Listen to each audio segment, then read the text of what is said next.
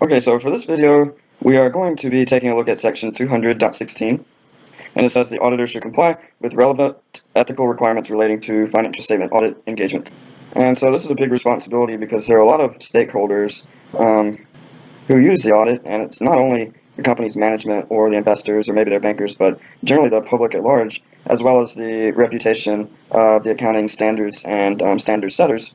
And so fortunately, the AICPA has published a code of professional conduct that can be used to comply with these ethical requirements. And the auditor should also comply with other ethical requirements published by other regulators, such as their state boards of accounting.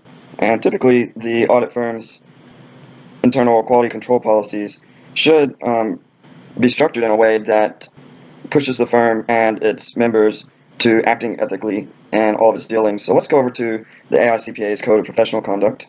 So we have here the AICPA's Code of Professional Conduct. So they first say here that the auditor should have a level of self-discipline above and beyond the requirements of laws and regulations. And this involves an unswerving commitment to honorable behavior to the public, to its clients, and to his colleagues. And this may even be by sacrificing personal advantage. And they've boiled this down into 5 different principles. The first one is responsibilities. The second is the public interest. The third is integrity. The fourth is objectivity and independence. And the fifth is due care. And the final is scope and nature of services. So let's go through these one by one and get an idea of what they mean. So responsibilities is a requirement for the auditor to exercise sensitive, professional, and moral judgments in all of his activities.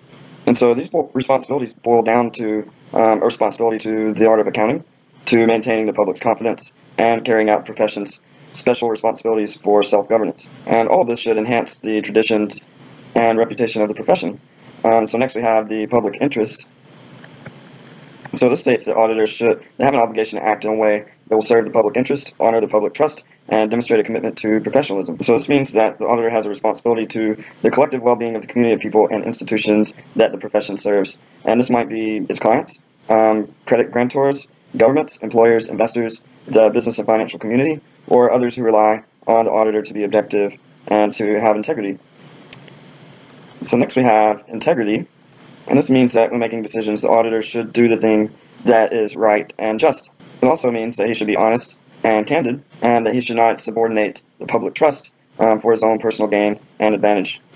And so when making decisions, he should ask himself, am I doing what a person of integrity would do?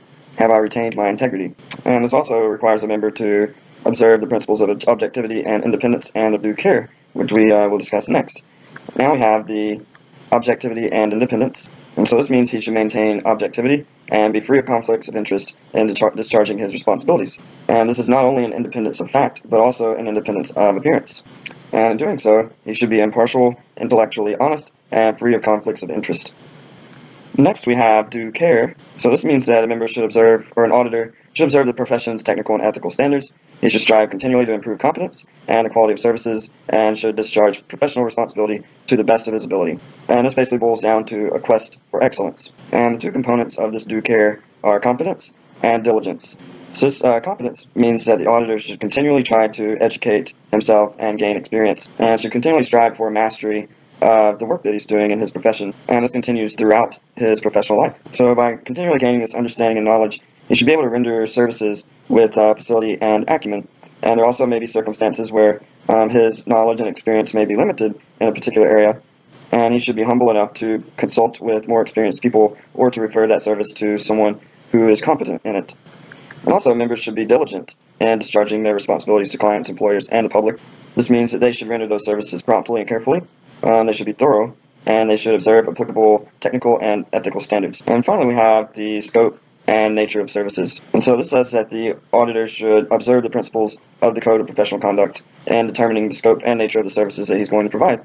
So this means when he is considering accepting an engagement, he should ask himself, would he be acting in the public interest? Would he be acting with integrity? Would he be able to be objective and independent? And would he be able to act with due care? And so if he is not able to meet each of these requirements in relation to that engagement, he should not perform that activity.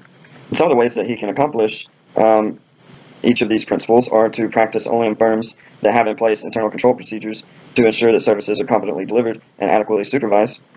He should also only participating in engagements where there's no conflict of interest in the performance of that activity, and he should only perform an activity that's consistent with his role as a professional.